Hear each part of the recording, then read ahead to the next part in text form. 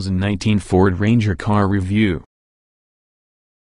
Ford is hoping which the latter situation is what is going on in the mid-size pickup class at the moment, and many types of signs indicate this as a possible ideal time for it to relaunch the Ranger. The Chevrolet Colorado and GMC Canyon take prescription track for approximately 170,000 combined sales in 2018.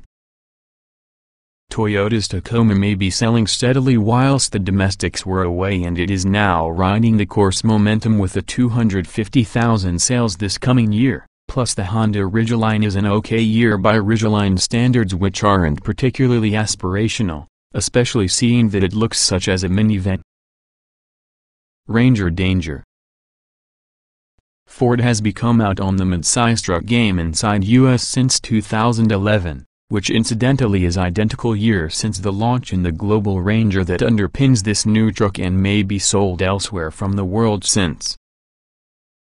But this new North American Ranger may be thoroughly updated and improved for duty here. Think on the global Ranger, since the truck a child makes from Play-Doh, as well as the U.S. market Ranger, because result anytime a professional designer uses his resource to style a clay buck. The frame is fortified with mounting locations for solid steel bumpers back and front, current optional towing package. The Ranger is rated to tow nearly 7,500 pounds or haul 1,860 inside bed. That latter figure is also as big because the F-150S number. Ford also says it revised its sheet metal stampings to tense up panel gaps on American trucks as opposed to runners for overseas markets, although we're able to see daylight across the tailgate when viewing it within the rear-view mirror.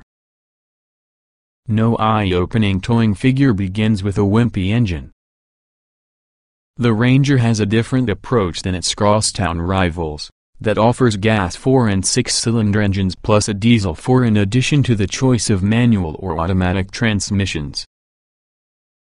Ford hopes you want a turbo 4 plus a 10-speed automatic transmission, because that is the only powertrain it includes.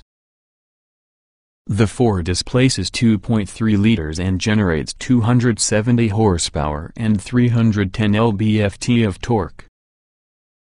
Gear ratios remain the same from the Ranger as they are inside the F-150, together with the only difference to be a smaller bell housing within the Ranger's transmission to allow for its smaller torque converter.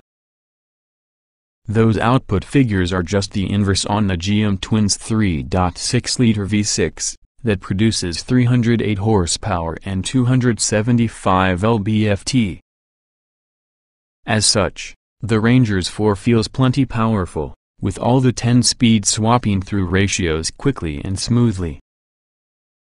But with 7th to be a direct 1.0:1 and 3 overdrives, acceleration was clearly not the most notable priority.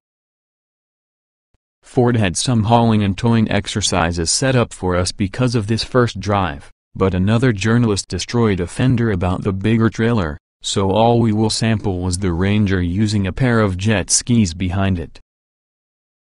They presented no challenge.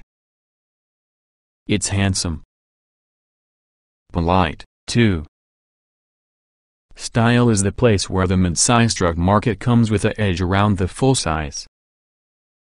From the Ridgeline for the Butch Tacoma, the spectrum is significantly broader here.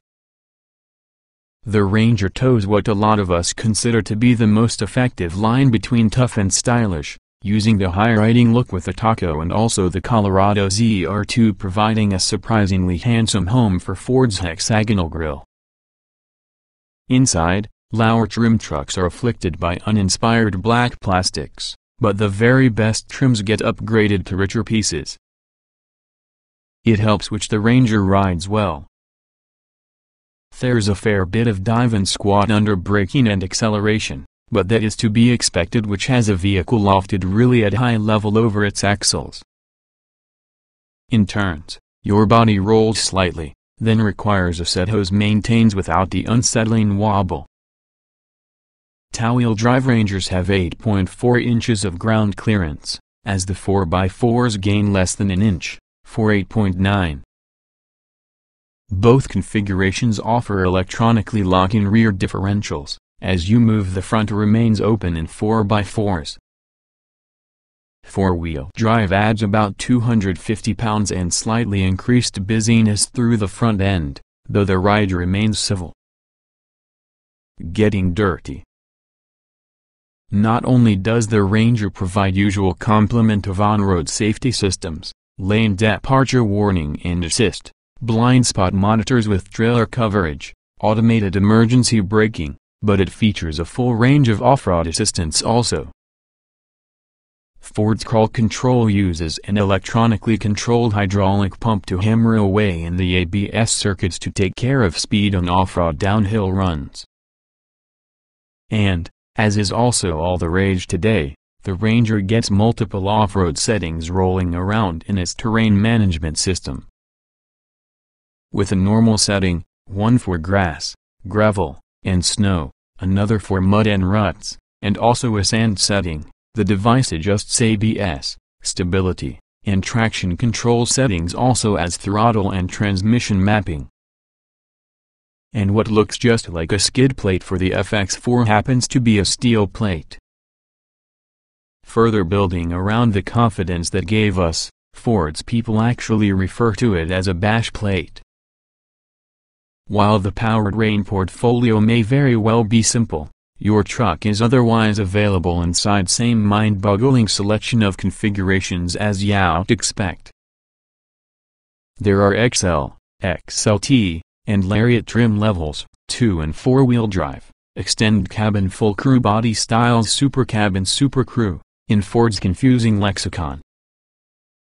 With rear seatbacks that happen to be fixed towards the cab wall, the SuperCab space is a lot more for stuff than people. Even so, the SuperCrew is surprisingly spacious inside.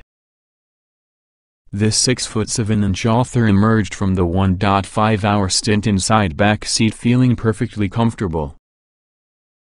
That wouldn't figure out so well for most other trucks on this class.